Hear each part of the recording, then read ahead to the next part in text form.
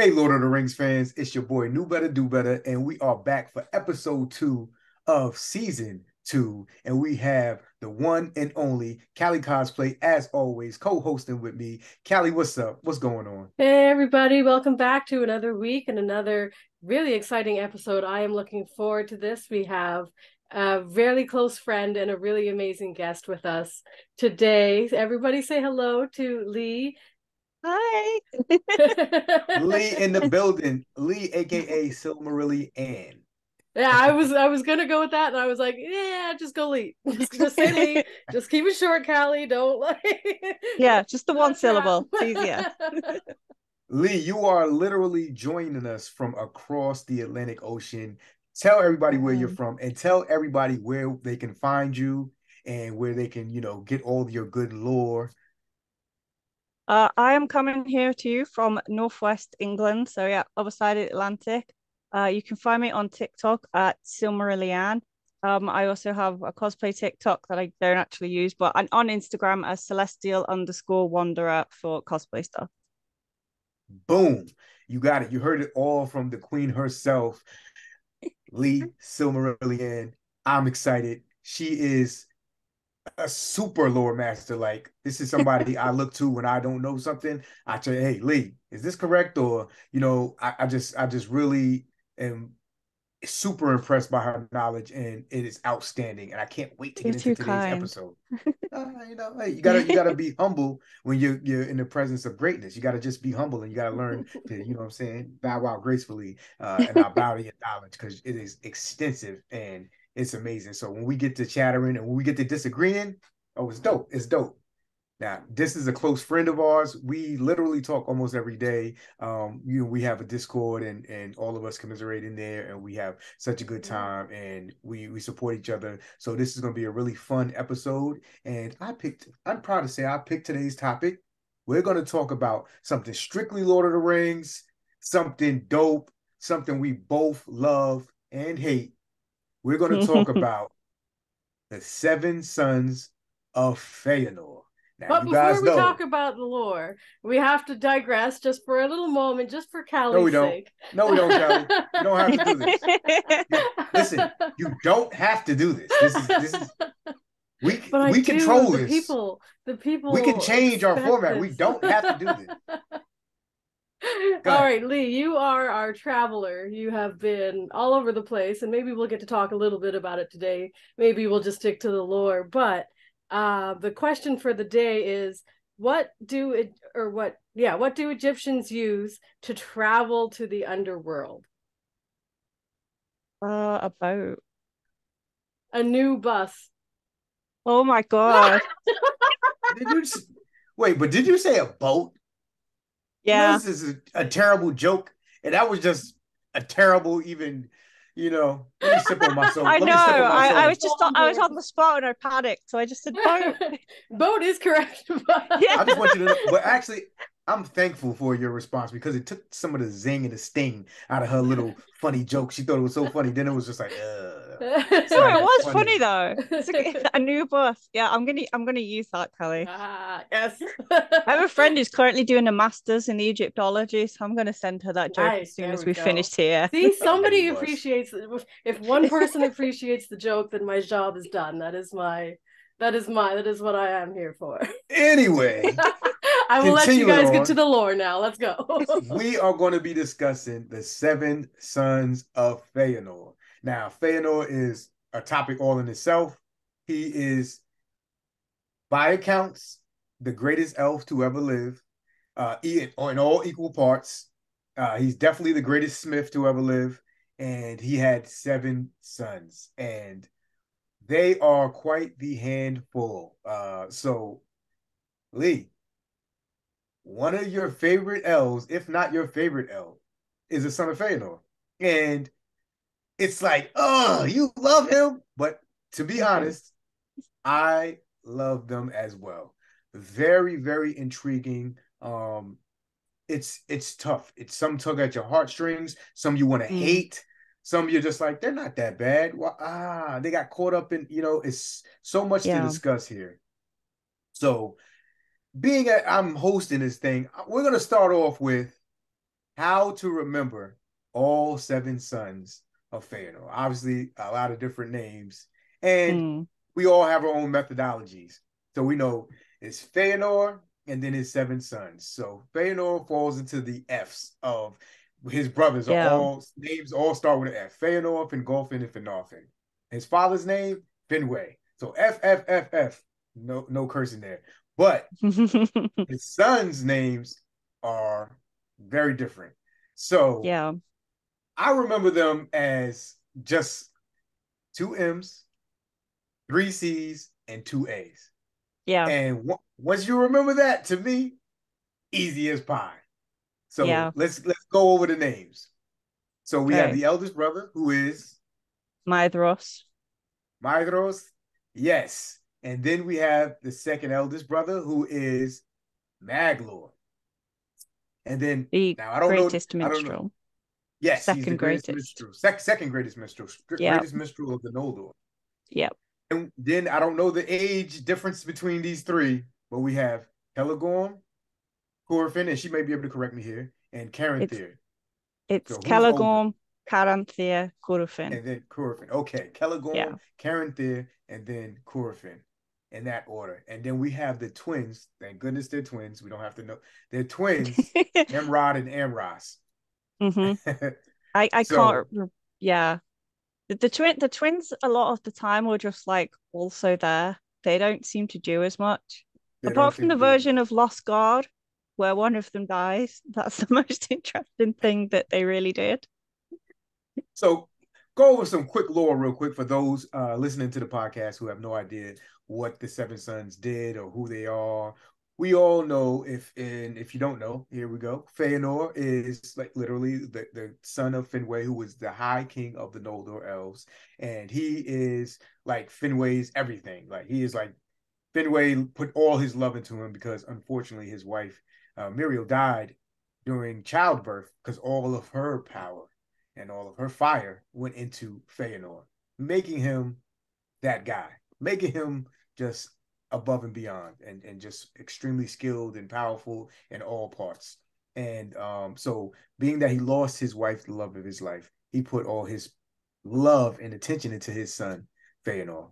And Fëanor grew and learned fast, and he began being able to create things that even, it said, only the gods could make themselves. It says at one point, at some point, even only the Valar could make some of the shit that he's making, which I think is amazing.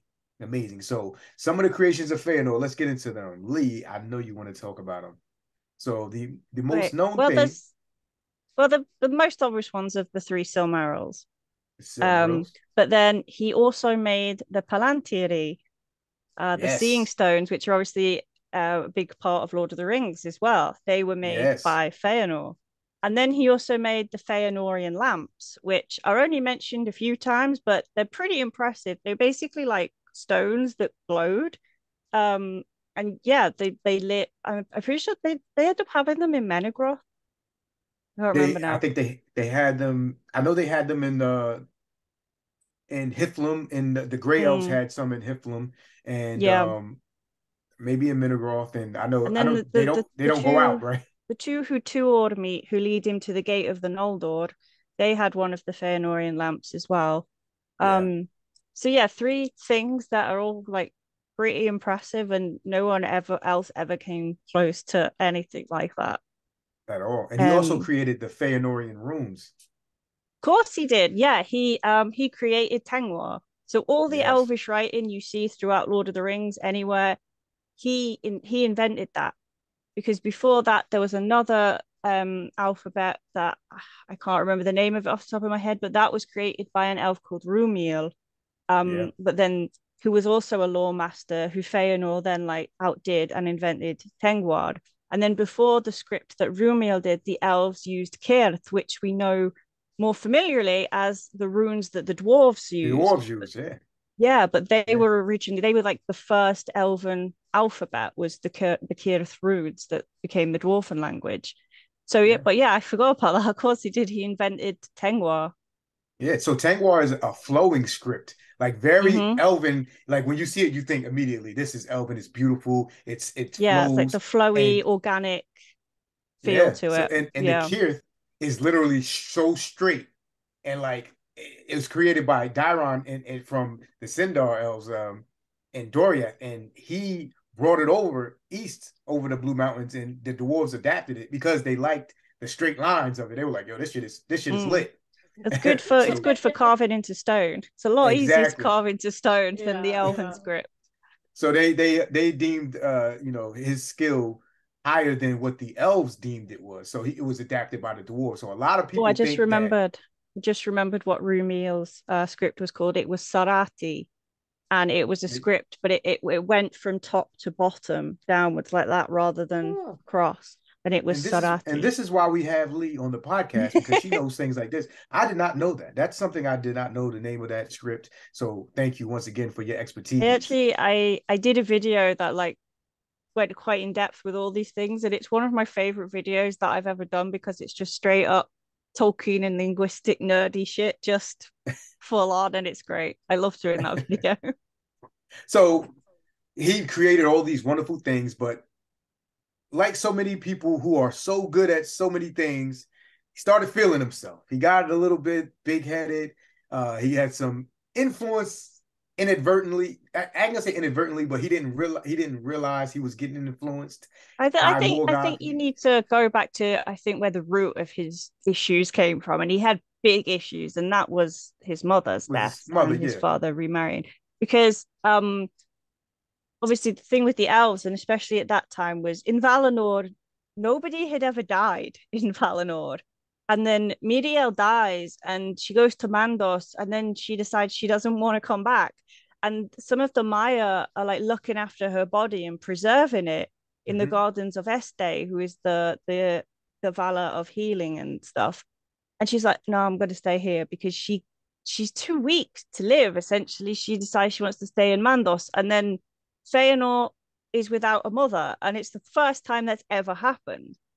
And then it gets worse because elves generally marry for eternity. You know, they're married to that one person for eternity.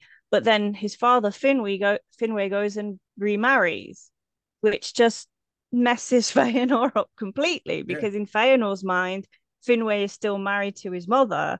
How can he be remarrying? And he hates that he remarries, and he hates what comes from that marriage, particularly Fingolfin, who is his half-brother. His half-brothers, yeah. So he hates Fingolfin, and he hates his brother Finarfin, who both are his half-brothers, and they are, the children of Indis, of the Vanyar, who is, the second wife of Finwë. And Finwë loves her greatly, but another problem is, once again, Finwë loves Fëanor, and he pours all his love into Fëanor. So it's not that he doesn't love Fingolfin and Finarfin, but most of his attention and stuff goes to Fëanor, and this causes problems, and And so she was right to go back to that point, and also the big-headedness of all these great things that Fëanor is creating, and like even the Valar like looked up to the Silmarils. They were like, oh wow, these are amazing. Like, can we see these? Can they be in our presence? So when you have essentially the gods like fawning over the things that you create, you can get a big head. And he started not listening to anybody and taking anybody's advice. But one thing I will say about Fëanor, he was a family man. He loved his father. It is said that he didn't care about nothing else really except for the Silmarils, and he loved his father and his kids.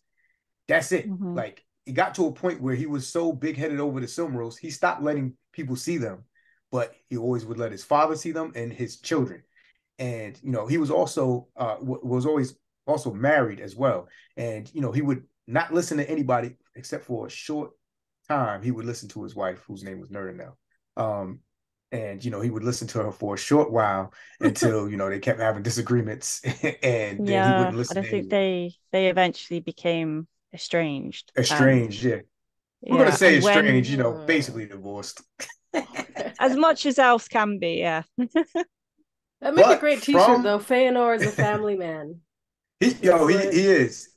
But from It's that Nerdinel. thing, isn't it? Families that slay together stay together. Wow. That is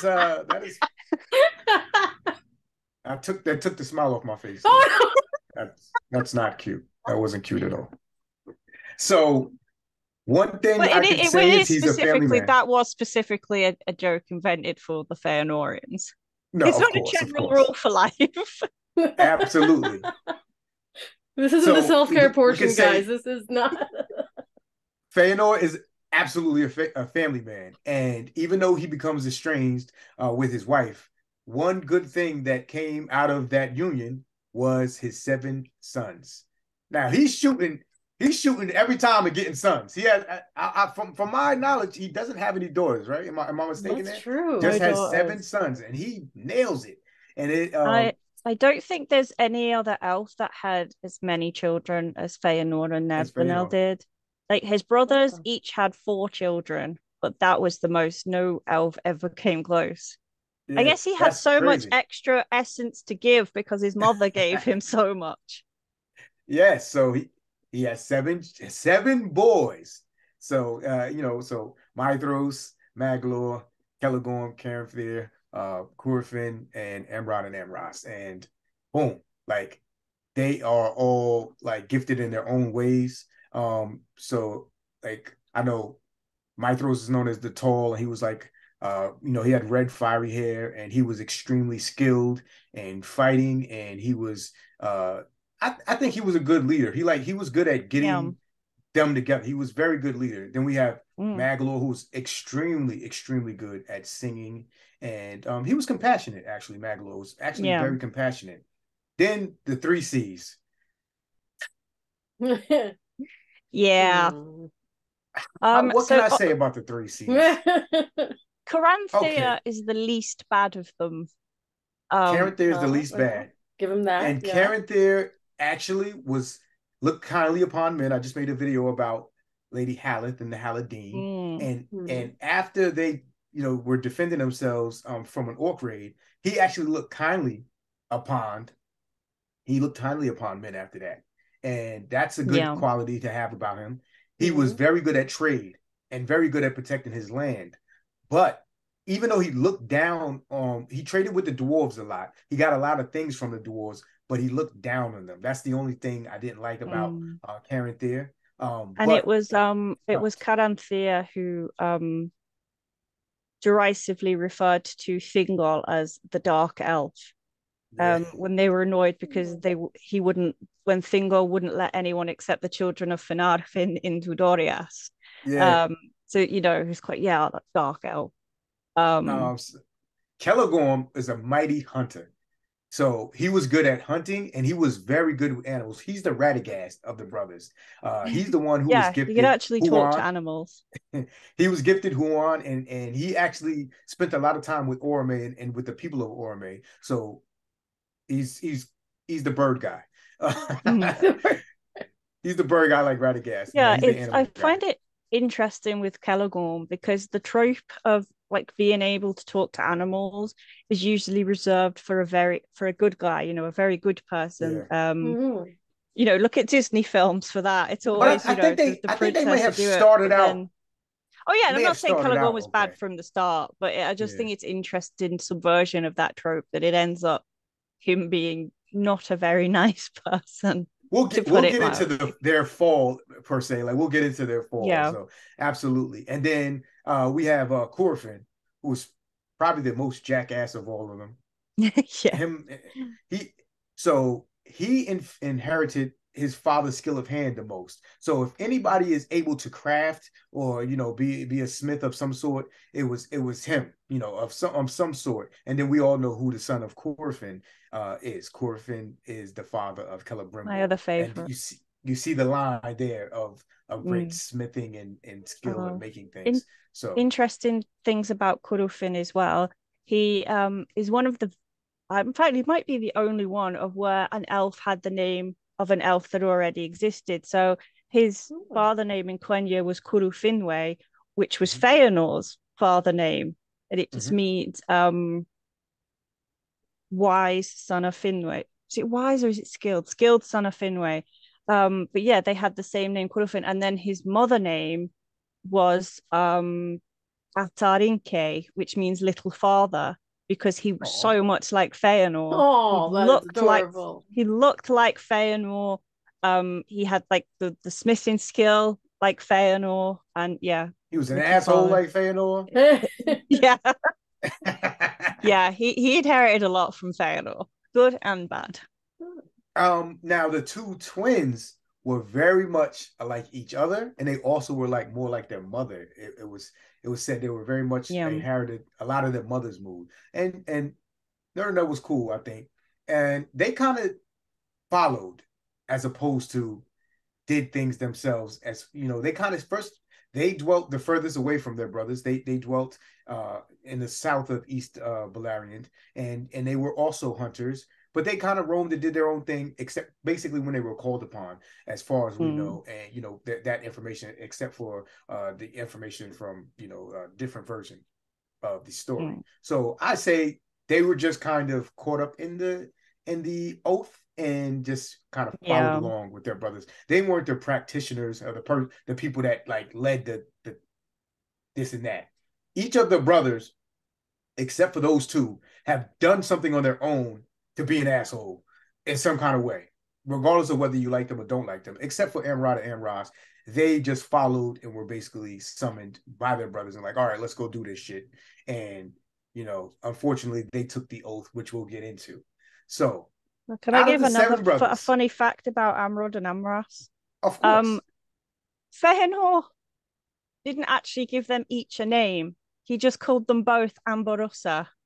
Like, they're both called Ambarossa. He didn't even bother to give them other names. And then one of them, Nerdanel, called Umbarto, and then which meant the fated one. And Fëanor thought that sounded sinister. He was like, you can't call them that. So she changed it to Ambarto.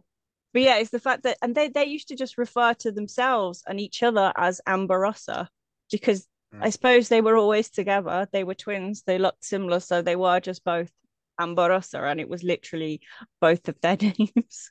Fëanor didn't even bother giving them each a name. Yeah. So now we got the 7 sons of Fëanor down, and Lee has a favorite. She has a definite favorite. We talk about this all the time. Who is your favorite of the 7 sons of Fëanor? Maedhros, all day long. Maedhros the Tall. Love of my life. He is by far the leader of they listen to him. He's the eldest, and they actually listen to everything he says. If he says something, the other brothers are following behind it. And he has the most pull, and he sways their decisions heavily. Like, when he says something, it goes, and even if they get out of line, he'll scold them or whatever. He makes the decisions for the most part, and they listen to him. So absolutely, I understand Maedhros being your favorite, not only for that, but he was extremely skilled in fighting. Extremely skilled. Like, even when he only had one hand. He had one hand, and it said he became more deadly with that hand than when he had both, like with the other hand, when he had the other hand. And it's amazing. And he's somebody who does bad deeds, but very much does not, like, he doesn't do it out of hate or he's hard to pin down. He doesn't have a choice. Like, it's difficult to explain the oath and how it basically compelled them to do it. They kind of haunts them. They weren't, by that point, they weren't choosing to go and do these things. They literally couldn't not. It's difficult to explain it, but that's the power of oaths, and particularly on swearing on a Iluvatar. Don't do that. So yeah, but also, like, I think he felt the responsibility of that, and also like where he positioned himself. So where his fortress Himring was like he was the front line, the front line defense between Angband and Morgoth and the rest of Beleriand. So when Morgoth came out, it was Maedhros who was right there, and then Maglord was like just sort of was nearby as well in the gap of Maglord. Absolutely, which is a very brave deed. Yeah, very brave deed. And he also organized the 5th battle. Yeah. the Union of Maedhros, which is where they came the closest they ever did to overthrowing Morgoth. And this is where the seas come in as well, because It's of their fault. Celegorm and Curufin, yeah, two of the major powers of Beleriand in Doriath and Nargothrond didn't send armies to join the Union of Maedhros, which could have made a big difference because It would have made the difference. It because of says how that. close they came as it was, if Ulfang hadn't betrayed them. Mm-hmm. If they'd had those armies from Doriath and Nargothrond, but because of the actions of Celegorm and Curufin, those two places didn't send armies, and yeah, they have a lot to answer for, those two. So much. And also the fact that when he does do something wrong, if there's a chance he can fix something out of it, like, he steps over a line, which is, terrible, the line he steps over, but he feels it and he tries to rectify some part of it. And as much as you want to hate him from the deeds that he does, I think him and Maglor are definitely the most redeemable and understandable characters. Whereas, Celegorm and Curufin are just like, there's no redeeming those guys. They're just like, they do awful things that have absolutely nothing to do with the oath. Yeah, nothing to do with it at all. And they do it to try to gain power or just out of hate of, and they talk nasty. Maedhros talks respectfully, and something drives him to do something bad, but he's still respectful in a certain sense. Like, he'll talk respectfully until you get under his skin about the oath. Celegorm and Curufin, they're talking crazy to you. They're like calling you out your name. Even though Eol's an asshole, they're talking crazy to him. Curufin's talking crazy to him, and it was just like not necessary. Like, it's like, why are you talking to that man like that? Like, yeah, because it's like if they'd known at that point, like what Eol had done to Arda, then you could understand it. But they don't. He's just like, oh, it's that weird dark elf guy. Dark elf, like, it sounds very racist on some hate stuff. That's how I feel when I read it. Yeah, but like the way they use it is because to them it's like, hi, God, yeah, it's derogatory. Like generally, it's and not. We don't mean dark as in skin tone. Dark as he dwelt in the forest. He didn't like the light. So before somebody jumps out the window. And dark as in the Moraquendi, who were just the elves that didn't see the light of the two trees. That's literally the difference between a light elf and a dark elf in Tolkien. Absolutely, yes. And and specifically, so you guys know, Eol is specifically known as the dark elf, as opposed to one of the dark elves, which are basically all of the Sindar except for Thingol. Yeah. All of the Teleri elves are basically dark elves for the most part. No, so as you say, it was because Eol lived in the darkness of Nan Elmoth and he liked it there. So yeah, he liked that. He also liked weird things. He liked dwarves. He was like the dark elf also. So, So the seven sons, are the sons of Fëanor, which is in itself, a trip, because Fëanor ends up, not being such a nice guy. And then after the Silmarils are stolen and his father killed, he loses it. He loses it, and he already had a lot going on with his brothers. He didn't like his brothers. He also had a lot going on with the Valar. He was kind of like rebelling against them, like, listening to Morgoth kind of. So he was already like ready to try to go to Middle Earth. And once he loses his father and loses the Silmarils, he snaps. He's like, you know what? We got to go get our Silmarils back. And he makes and avenge his father. He makes his sons take an oath. I've seen people make this thing about saying, oh, Fëanor only went to Middle Earth, he only ever cared about the Silmarils. But it specifically says in the Silmarillion about how much of it was because of Finwë, that it was something like no son has ever loved their father as much as Fëanor loved Finwë.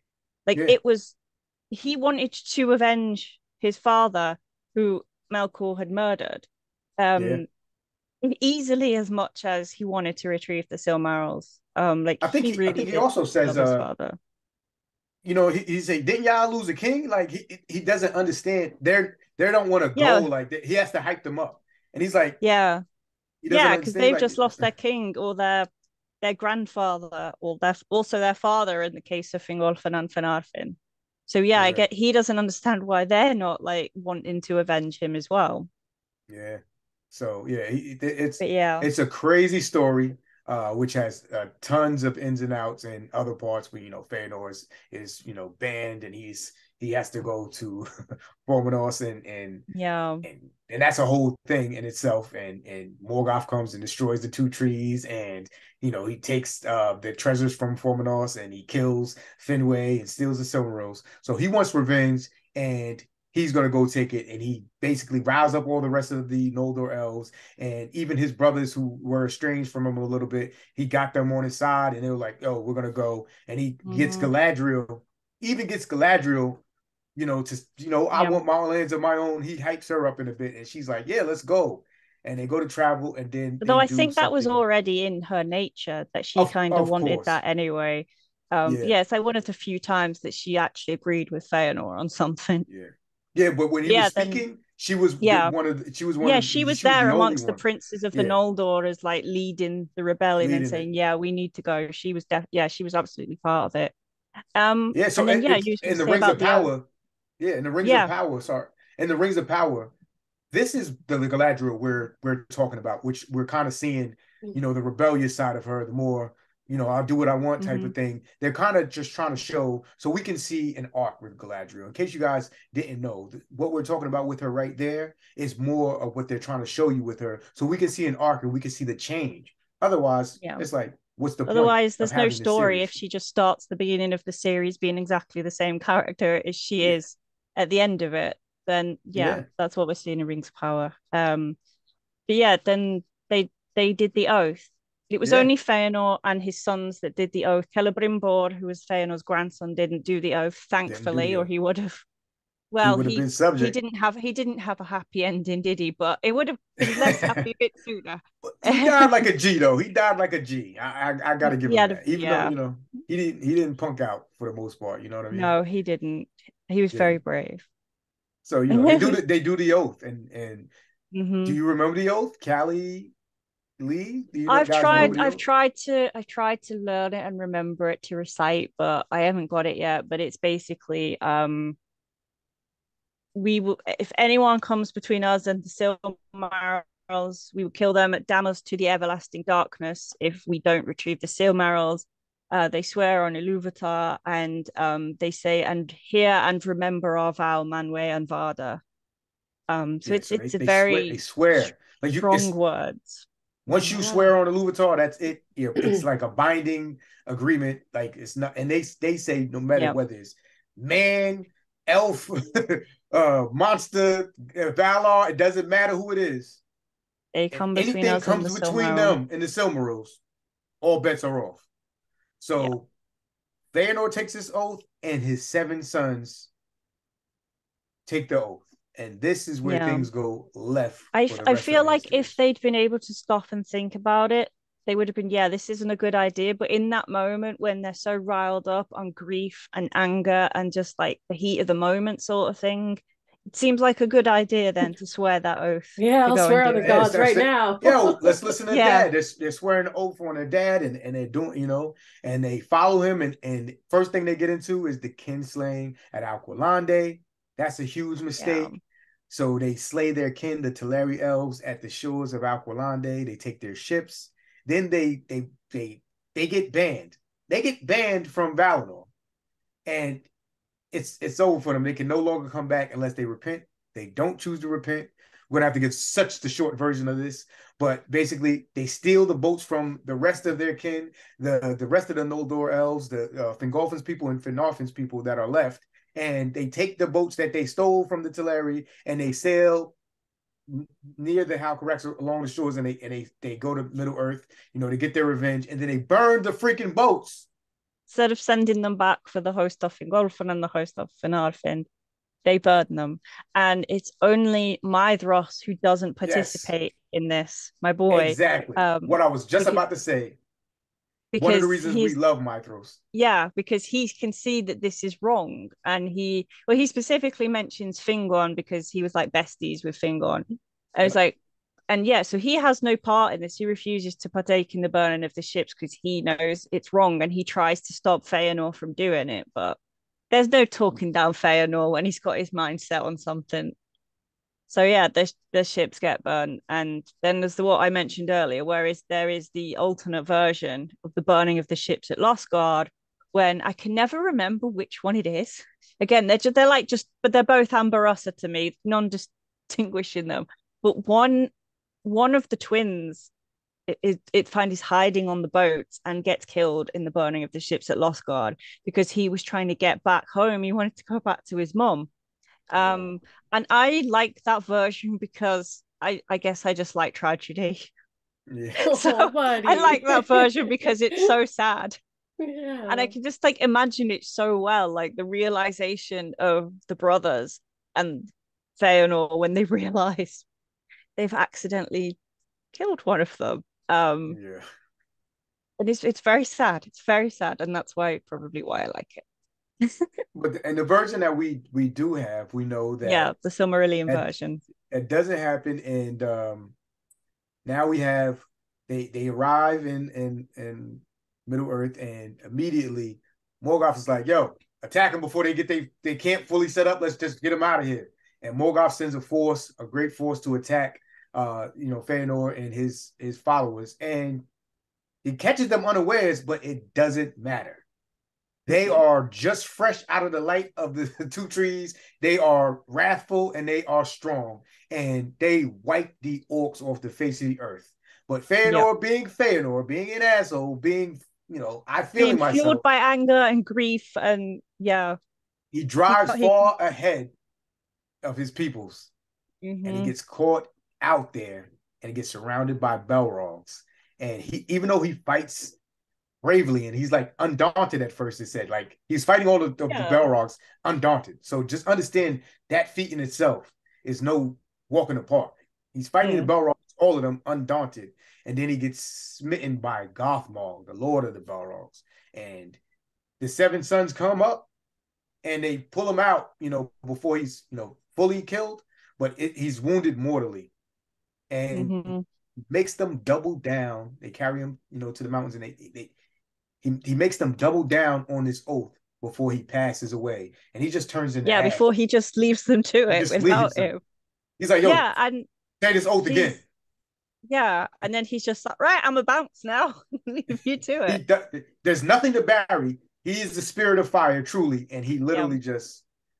Yeah, well, we were saying before about how Miriel put so much of herself into Fëanor. His soul was so powerful that, it burnt his body up as it was leaving his body. So that was Fëanor, spirit of fire indeed. Yeah, so now we got the seven sons that are in Balerion, and basically the kingship technically is taken by Maedhros now. It's not supposed to be with him. Keep that in mind. But he's the king. I still disagree with you on that, but we won't get into that now. I still think it goes father to son. So it would be... No. It doesn't. Okay. But whatever. It's fine. We'll leave that for now. That's a whole other discussion. But yeah. We'll be arguing from sundown to sundown. So, boom. Now he's the king, and his people are there, and they both kind of like, Morgoth is like, yo, all right, they're very powerful. Like, let me offer them a Silmaril and say, yo, man, just go back. I'll give you one of the Silmarils. And he's setting up a meeting. Morgoth he offers a parley. And of course he's gonna betray them. But Maedhros does something interesting. He's also going to betray Morgoth when he said setting up the party. So both of them are like, like bump them. We're gonna both betray each other, right? They come with more force than they say, but Morgoth had the more, and he brought Balrogs, and Maedhros gets taken. Now this part, I feel sorry for Maedhros right here. Lee, what happens to Maedhros? Maedhros is taken to Angband, and first he spends 20 years captive in Angband, where it's not specified what happens to him, but I'm pretty sure it's not very nice. And then eventually, after 20 years, he gets hung by the wrist from one of the cliffs of Thangorodrim, like just hanging there. And he's there for, I think it's like 17 years that he's hanging there. and he's an elf, so So- he can't like die from like regular shit. So like he's gonna just it's like torture. Just boredom torture, kind of. Yeah, man. Yeah. So, but his cousin Yeah. now his uncle and the rest of the Noldor elves, Fingolfin's followers, and the rest of Finarfin's followers, Galadriel and Finrod, and they arrive, and this is the how's the coming of the sun and the moon, and they come and they fight back, the orcs, and eventually Fingon, even though they were betrayed, he loves Mithros and he wants to heal the hurt between the two groups that Fëanor caused. And he goes looking for Mithros. This is one of the most endearing moments. And this part, you don't care about what the Seven Sons did or Mithros did or Fëanor. It's so good to see the hurt get repaired, and what comes of it is even more miraculous. So Fingon goes and he finds Mithros hanging from Angband, from Thangorodrim by the wrist. You say about how he finds him as well, because I find that really moving. Like Fingon has been searching for ages. He can't find him. He's pretty much given up hope. Mm-hmm. For some reason, he's took a harp or a little, I can't remember what it's called now, but, one of those little like lyre things. And he starts playing music on it. And Mithros hears it and sings. And that's how he finds him. Yeah. And Mithros answers and starts singing back to him. Yeah, and that's how Fingon finds him. I find it interesting that Fingon had decided to take a musical instrument with him. He's going to search, but it's a good job he did. Yeah. But yeah, and then he finds him, and he can't get to him to release him because he's on this sheer cliff face. Fingon can't get there to release him, so Mithros begs Fingon to shoot him with an arrow so that he can escape his torment. And Fingon is absolutely devastated at this, but he's going to do it because he can't leave Mithros to suffer like that. So as he's aiming up his arrow, he says a prayer to Manwë to guide the arrow. But instead, Manwë sends the eagles. And Fingon gets on the back of the eagle carries him up to Mithros, and he can't cut through the metal that's holding him. Yeah, it's called a Hellrot bond. Like he can't cut through that shit. So he has to cut off Mithros' hand to free him, but he does manage to free him and take him away from Angband and back to safety. And just that whole thing is devastating. Like the moment where Fingon thinks he's going to have to shoot his best friend, his cousin, who he loves dearly, it's devastating. It's devastating. It's so sad. The release that he got to save him. He's like, yo, he's gonna lose a hand, but you're saved. And he brings him back, and straight away, Mithros just does something so to show his thanks. He relinquishes the kingship from his line, from the Fëanorian line. He says, it goes to you, Fingolfin, who is the eldest. Now, this is another thing. He says, who always should have been the rightful king, being the eldest of the line of Finwë. So that's one of the reasons why I say that. Also, there's another reason, but we'll get into that another time, another argument. So this is one of the things where you see wrong is done, but true love and the trying to do good was there. He tried to go back and get Fingon when he had the boats. He's like, yo, let's go get Fingon. And his father tells him no and just starts burning the ships. So Mithros very much was a good guy. He loved his family, loved his cousin and his best friend, and he tried to get him. And that's who ends up saving him. And then he relinquished. He said, I don't even need the kingship. Fingolfin was allowing him to be the king regardless, because he had talked to his brother and he said, I'll follow you, brother. And he let Fëanor take the kingship, because he was the king while Fëanor was in exile. The exile never ended as well, so that's another reason why the line was in Fingolfin's thing. But Fingolfin let Fëanor have it, and that being said, he let Mithros have it, and then he got it back from him after his son Fingon rescued Mithros. And it just makes you feel for Mithros. But one of the coolest things, and Mythros doesn't get enough credit for, is that being that he lost his hand, you would think he would be weak. He malnourished from his time in Angband and hanging from Thangarodrim. But it said he had such a fire in him that, in time, he began to wield his sword with his left hand more deadlier than his right.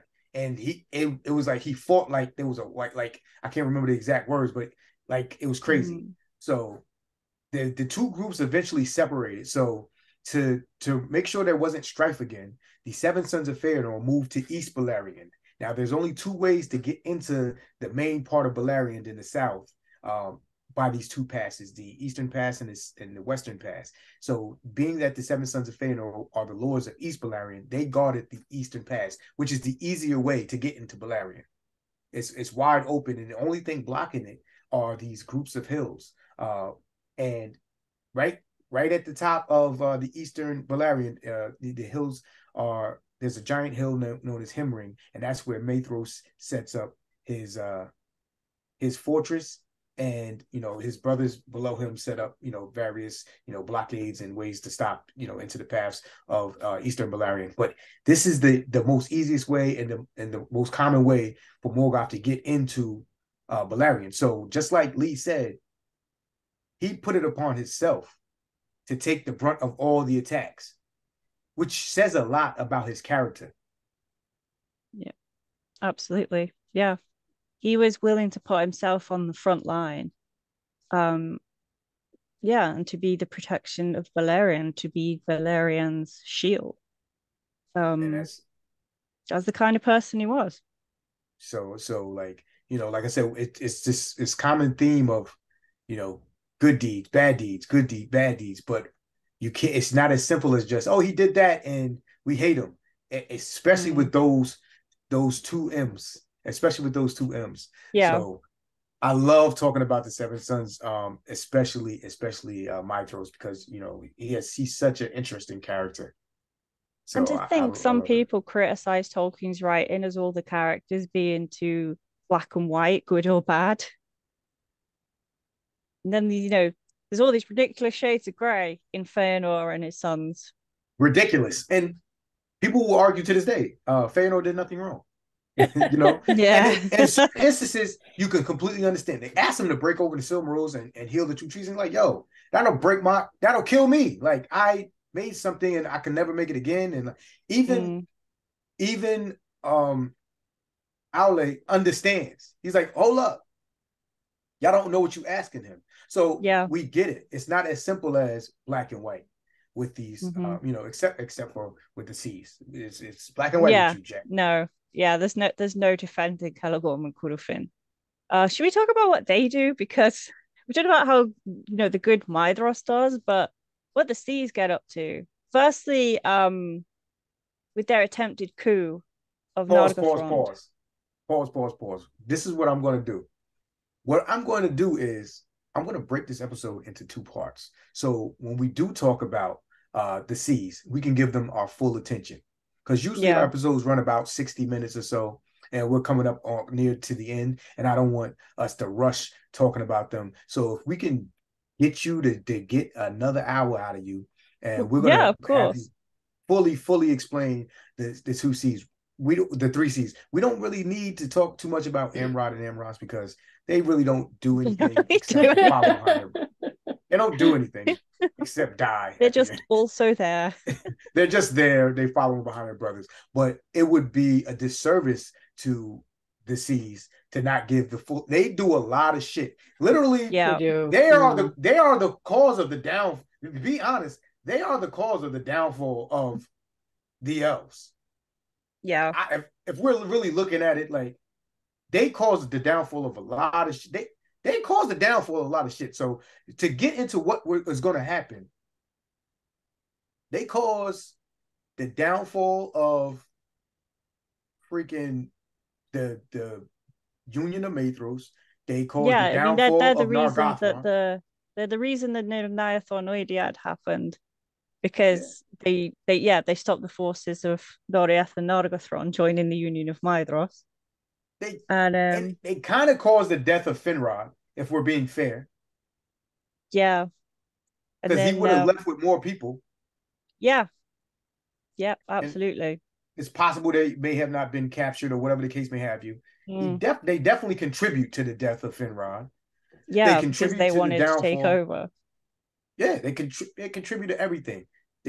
Oh man, they are just. All I know is you got to be a pretty bad dude for your dog to leave you. Yes. Right? Yeah. Yeah. And we get to talk about Huan, Hound of Valinor. Yes. Yes. The That goodiest deserves a boy. whole episode by itself. Yeah. He does. So, if I can ask you this question before we get into the seas, who is your favorite of the seas? And it doesn't have to be because they're good. It could be because they're interesting. Okay, if you're doing it as an interesting character, I would probably say Caligorn. I hate him, but he's an interesting character because of the whole, him being so close to Arome and everything, the talking to animals, the Huan thing, and then how much he seems to change, to the point that Huan can't stand to be with him anymore. Yeah, he's like, yo, bump this dude. Yeah, it's just like, now, mate. Very interesting. I think out of the three,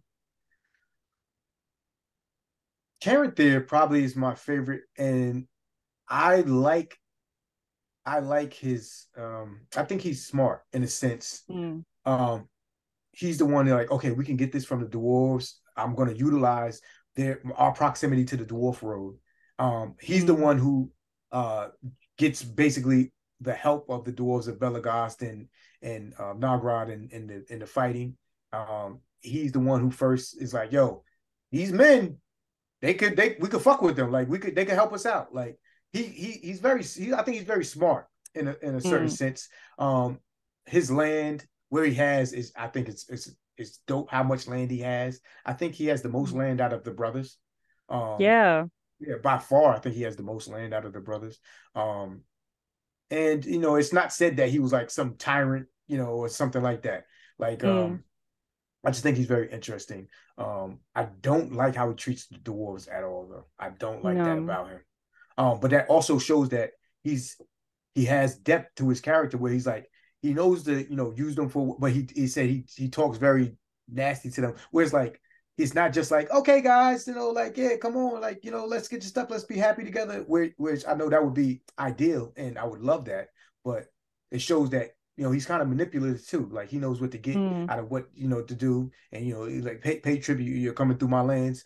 Give me these riches and this stuff like this. All right, now come fight for us, and this, that, and the third. And I just think it's interesting. But when he's faced with the reality of, hey, these humans held off these orcs, and it could have been bad for us because they could have came to our rear and flanked us, and you guys survived for 7 days. And you know what, yo, they are valiant and stuff. You know what, you can dwell on my lands. He's if like you need genuinely impressed by them. He was genuinely impressed, and I thought that was really dope of him.